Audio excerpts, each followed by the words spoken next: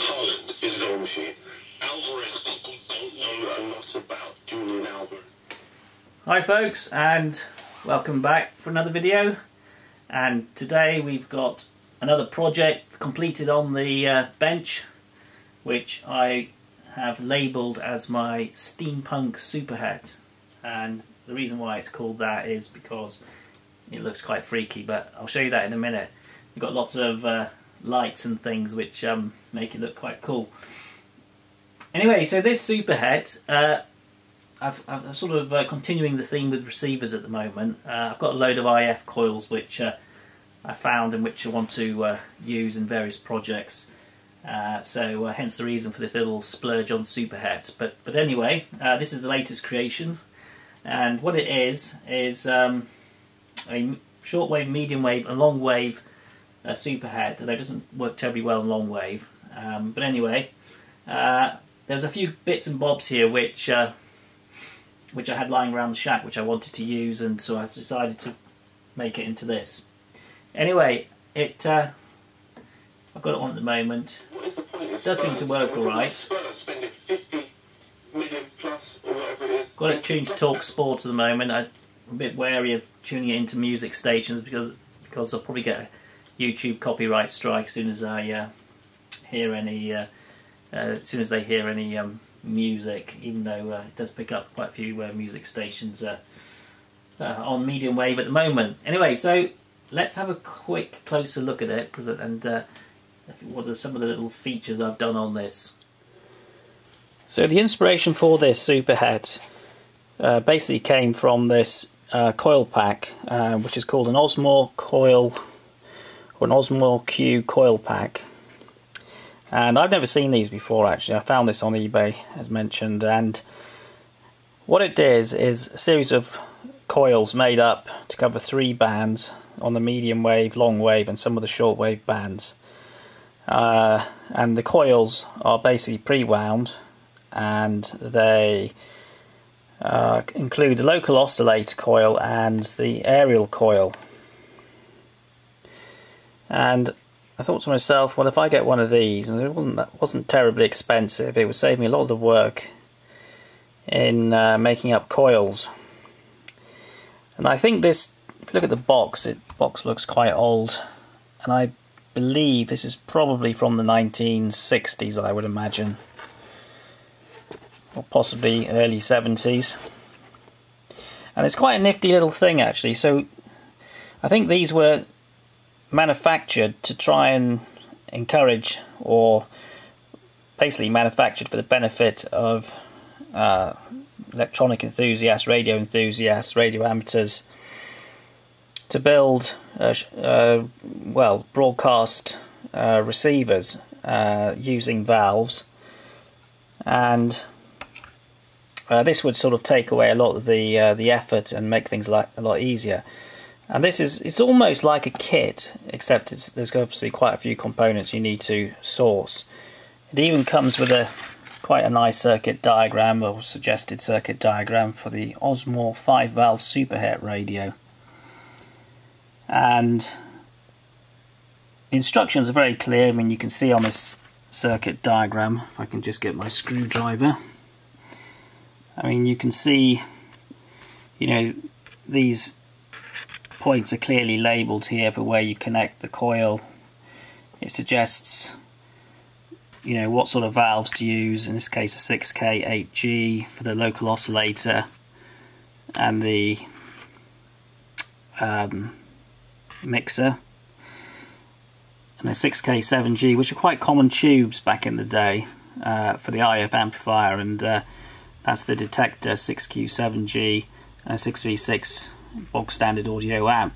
So you could build this. You just have to source the IF transformers and the valves and obviously the rest of it, and using this coil pack you could build up a receiver. So that's basically what I've done with this.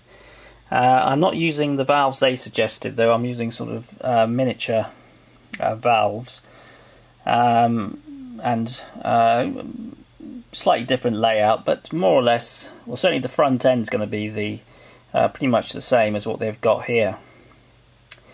So there we are. that's the core of the whole project, and we'll show you the rest of it.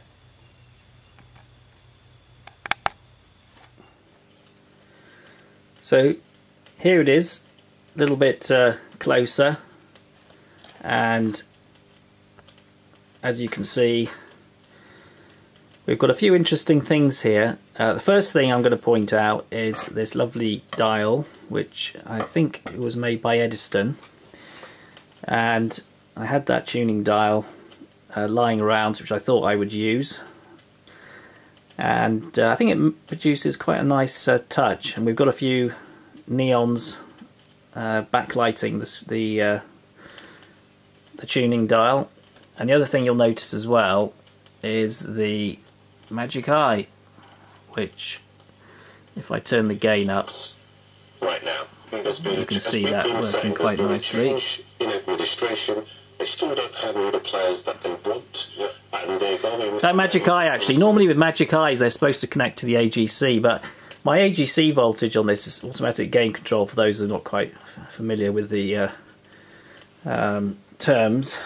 Wasn't particularly high, so I've actually rigged that up to the output stage of this this receiver. Anyway, let's have a quick look. So what I've got here, to make it look really interesting, we have a Perspex box for it, and this one I just made up myself. Just cut out some Perspex and glued it all together with super glue, and it's surprisingly strong actually.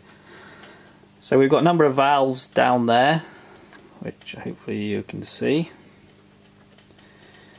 And the valve lineup on this receiver, we have a 6 EA8, which is our local oscillator and our mixer. And we have 2 EF89s for the IF amplifier stages, 6 AL5, which is this one here. If you can just, that one there is our 6 AL5. And we also have, finally, for the audio valve, an ECL82. We've got a couple of transformers there. So what I've done with this, to make it look sort of interesting, because after all, a lot of these valve receivers, you never see the valves, and you want to show them off because they look quite good, nice and glowing. And I'll take a quick shot of this with the lights out, and you can see it actually looks quite cool. Anyway, so we've got a bit of a blue glow here, and you can see that. I suppose on camera it's going to look quite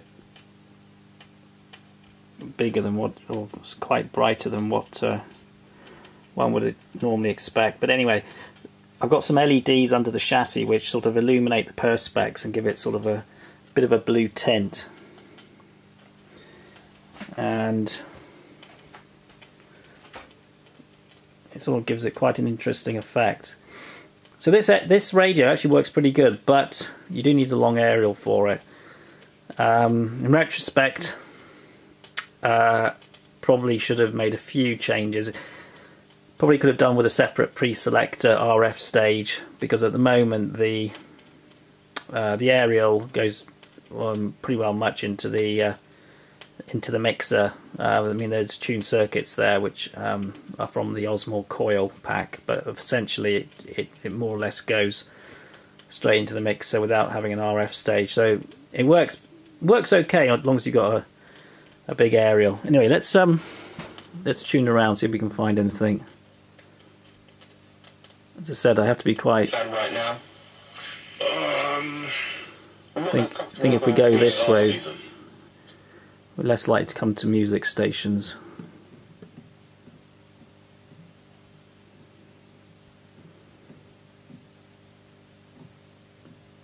Having said that, probably ought to go the other way. This is what live video is all about. Third and fourth place between Chelsea and Spurs. It's There's another music station there. That's probably. Nationwide by the end of the decade, the UK is I think that's absolute radio. So there is a small speaker underneath, which I'll show you when we turn the thing over. But I find that it works better plugged into the external speaker, and I've got quite a big speaker in that old radio box there. And it works pretty much okay. Anyway, what I'll do is I'll quickly turn it over so you can have a look at the underneath, and then we will just show you what it looks like when the lights are down, because that's when it really looks quite good. This is just a quick quick shot of what I've done underneath with this receiver. I mean, it's all I know it's a bit of a cliche, but it's all quite standard, really. Just a few things to point out. So the Osmo coil unit, I've tried to put a bit of screening on for that, sort of best practice for the local oscillator and the pre-selector coils. And the rest of it really is just it's just the usual, you know, tag strip and soldered, you know, on from the valve bases directly, or you know, all the components. What I've done differently on this one, which I didn't do on my previous Superhet, I've put a bus bar.